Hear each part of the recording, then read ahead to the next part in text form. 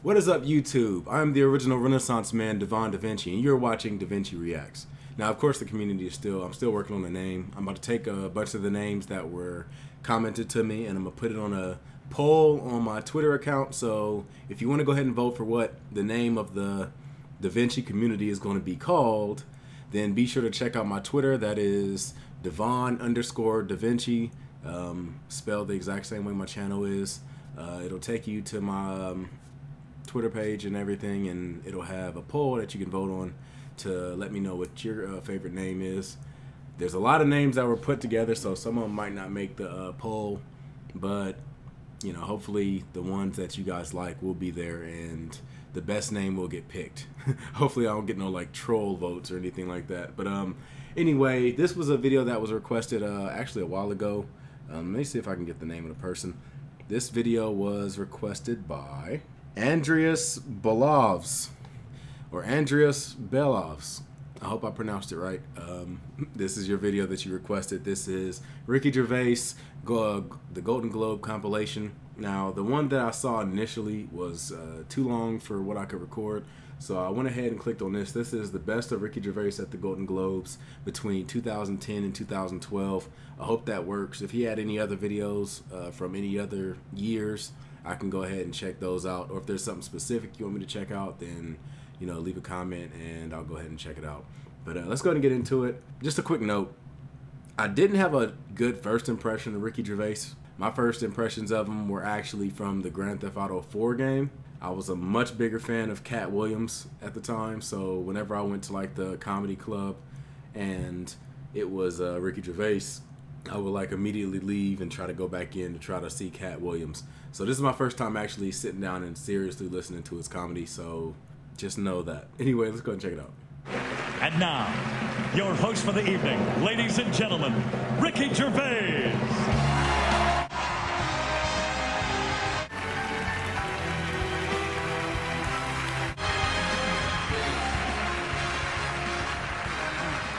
Thank you. Hello, and welcome to the 67th Annual Golden Globe Awards, live from Los Angeles. I'm Ricky Gervais. Thank you. It's going to be a night of partying and heavy drinking. Or as Charlie Sheen calls it, breakfast.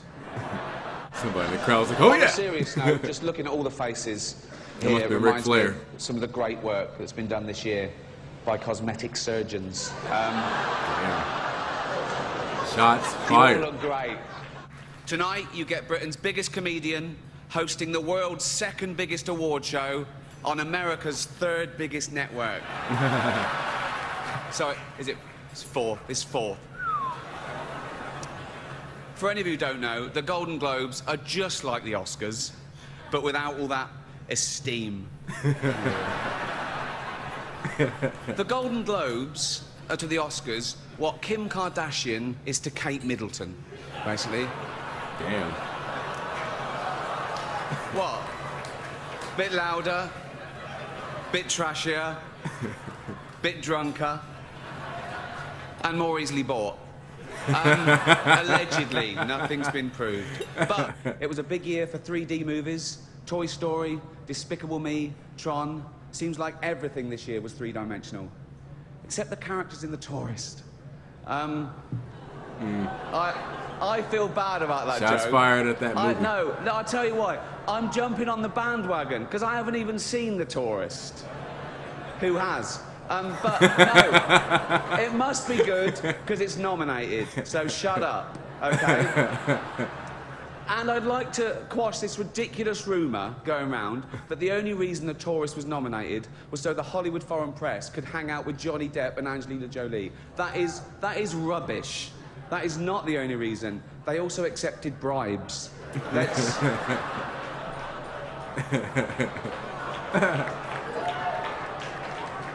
No. All that happened was some of them were taken to see Cher in concert. How the hell is that a bribe? Really? Do you want to go and see Cher? No. Why not? Because it's not 1975. Please welcome the man who will wear literally anything Tim Burton tells him to, Johnny Depp. This is Johnny Depp's chance to get revenge for the video, the jokes he did in the earlier years. There you go. Just before, I want to ask you a question. It's real. You can have some. Just checking. Yeah. And be honest. What? Are you on recreational drugs? I'm joking. No, that's not the question. And we all know the answer. We all know the answer. Have you... Ready? I guess so. Have you seen The Tourist yet?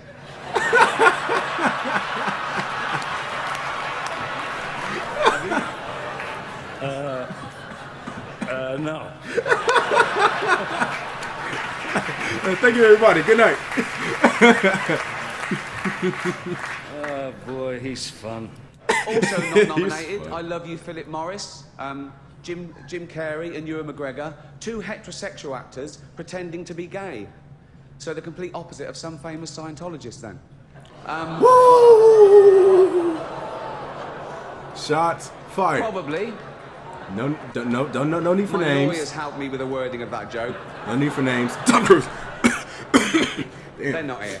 I love Eddie Murphy. He loves dressing, doesn't he? Versatile. He's versatile. No, he is. Bit of trivia for you, actually. Eddie Murphy and Adam Sandler, between them, played all the parts in the movie The Help. Isn't that brilliant? Damn. They were brilliant. I can't believe they're not here. Or maybe they are. They're masters of disguise. They could be. There's been some great new TV drama this year, like Boardwalk Empire and The Walking Dead. So, yeah. Talking of The Walking Dead, congratulations to Hugh Hefner, who's getting married at the age of 84 to 24-year-old beauty Crystal Harris. When she was asked why she was marrying him, she said because he lied about his age. He told me he was 94. Oh, come on. Damn. You know what's funny? Because I can tell what he's implying, but he's not saying it. He just like leaves it there and just lets you continue the joke. That's funny. Don't worry. Hold out and just don't look at it when you touch it. That's that. Oh God.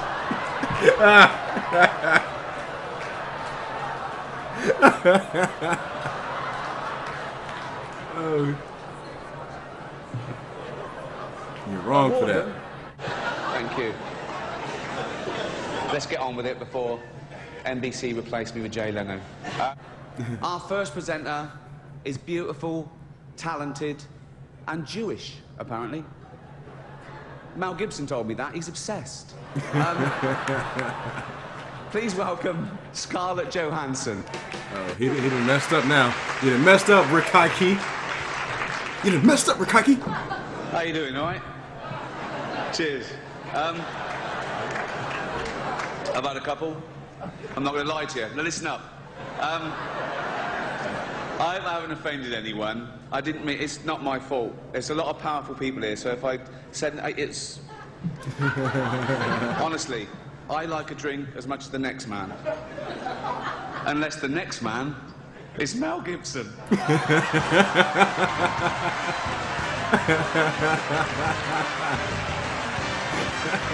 Now, the Hollywood Foreign Press have warned me that if I insult any of you, or any of them, or offend any viewers, or cause any controversy whatsoever, they'll definitely invite me back next year as well. They actually gave me a list of rules. I'm going to ignore them, but I thought it would be good to read them out, okay? This is real, okay? No profanity. That's fine. I've got a huge vocabulary. No nudity. See, that's a shame, because I've got a huge vocabulary. But a tiny penis. No, it's true. Doesn't matter. I don't care. It works. Don't worry about it. It's fine. It's fine. I don't... No smut or innuendo. And I'm not to libel anyone. And I mustn't mention Mel Gibson this year. Not his private life, his politics, his recent films, and especially not Jodie Foster's Beaver. I haven't seen it myself. She's like, it's wonderful. I've spoken to a lot of guys here, they haven't seen it either. But I had a guy who tried to shoot the president over. Not any good. It's wonderful. I'm gonna go back a little bit. I missed a little bit of what he said right there. I've spoken to a lot of guys here. They haven't seen it either, but that doesn't mean it's not any good. Damn. The next category contains a couple of legends, one of which we've already seen, Sir Paul McCartney, fellow Brit. So good luck to him. I shouldn't be biased, but we actually came over on the same flight. I didn't get to speak to him because I was up the front in first class and he was behind me in coach. Damn. Saving money. He spent an awful lot last year. I guess that's a joke at Paul McCartney being cheap. Go back a little bit. Yeah. I don't think we have to feel too sorry for him. He's doing all right. Oh, the thing. The creator of Facebook, of course, Mark Zuckerberg, is reportedly worth $7 billion. Heather Mills calls him the one that got away. Other celebrity scandal. Justin Bieber nearly had to take a paternity test. What a waste of a test that would have been. No, he's not the father. The only way that he could have impregnated a girl was if he'd borrowed one of Martha Stewart's old turkey basters. Open wide. The serious bit now. The Golden Globes is shown all over the world. It is oblivious to colour or creed. It doesn't just celebrate talent, it celebrates difference. It crushes prejudice and stereotype. One stereotype I hate is that all Irishmen are just drunk, sweary hellraisers. Please welcome Colin Farrell. Please welcome Ashton Kutcher's dad, Bruce Willis. But actors aren't just loved here in Hollywood, they are loved the world over because they're recognisable. You can be anywhere. You could be in the third world, okay, and you get a glimpse of a Hollywood star and it makes you feel better, okay? You could be a little child, a little Asian child with no possessions and no money, but you see a picture of Angelina Jolie and you think, oh, Mummy. Next up, Eva Longoria has the daunting task of introducing the president of the Hollywood Foreign Press. That's nothing. I just had to help him off the toilet and pop his teeth in. 1 second. I'm gonna go back. I'm gonna go back. Help him off introducing the president of the Hollywood Foreign Press. That's nothing. I just had to help him off the toilet and pop his teeth in. It was messy. Please welcome Eva Longoria. Okay, our next presenter is the Queen of Pop. Not you, Elton. Sit down. She's all woman. I'll give you some clues. She's always Vogue. She's a material girl. And she's just like a virgin. Please welcome Madonna.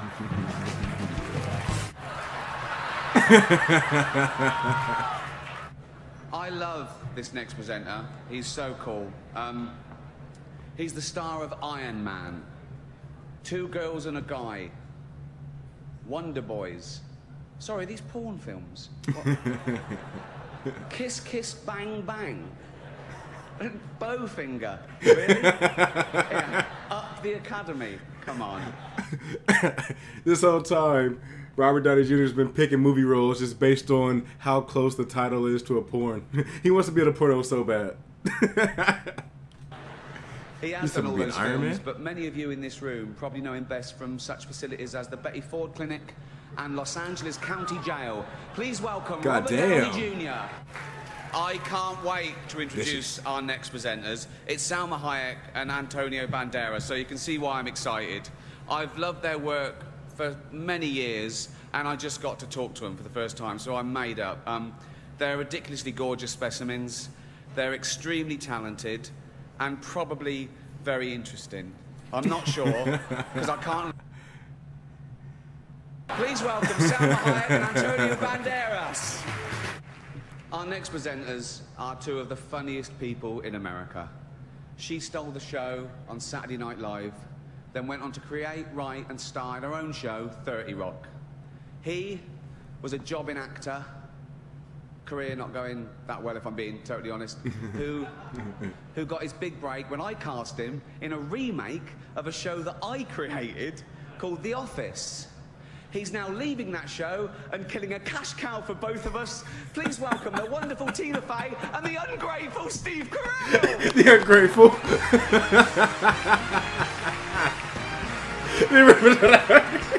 Oh. Nearly there, nearly there. It's so good having a job where you can get drunk and say what you want. It's like, and they still pay you. It's just amazing for me. Our next presenter is British, like me. But unlike me, he's won an Oscar for his brilliant portrayal in The King's Speech. He's also swooned over by women. I don't see it. I don't get it. Good luck to him. He's also loved by the critics. Oh, good for him. But what you don't know about him is he's very racist. Damn. Very. In private, I mean, really nasty stuff. He also, I've seen him punch a little blind kitten. Please welcome the evil Colin Firth.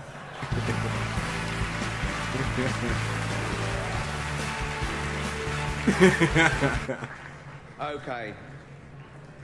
What can I say about our next two presenters? The first is an actor, producer, writer, and director whose movies have grossed over $3.5 billion at the box office.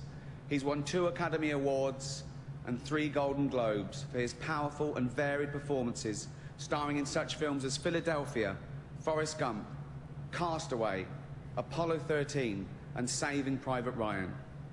The other is Tim Allen.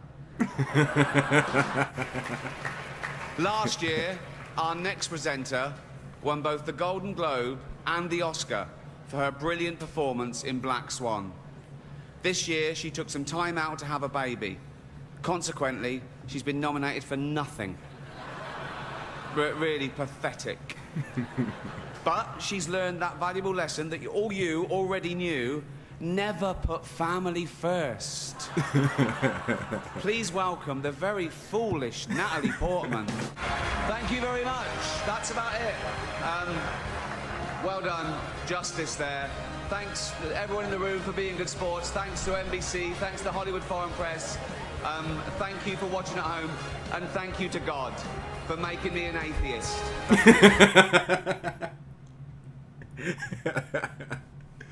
That was funny. Yeah, I enjoyed the hell out of that. I'm gonna have to go ahead and check out more of his stand-ups. If you guys have any specific skit that you want me to check out, I'm gonna go ahead and do that. I'm gonna go look through my comment section and see if anybody has already recommended a specific skit from Ricky Gervais. If not, then be sure to leave something in the comment section down below. I want to check out more of his stand-up. And anyway, that has been this video. I can't really add too much because, I mean, the dude was just wild. He was going a lot more vicious than what some people probably would.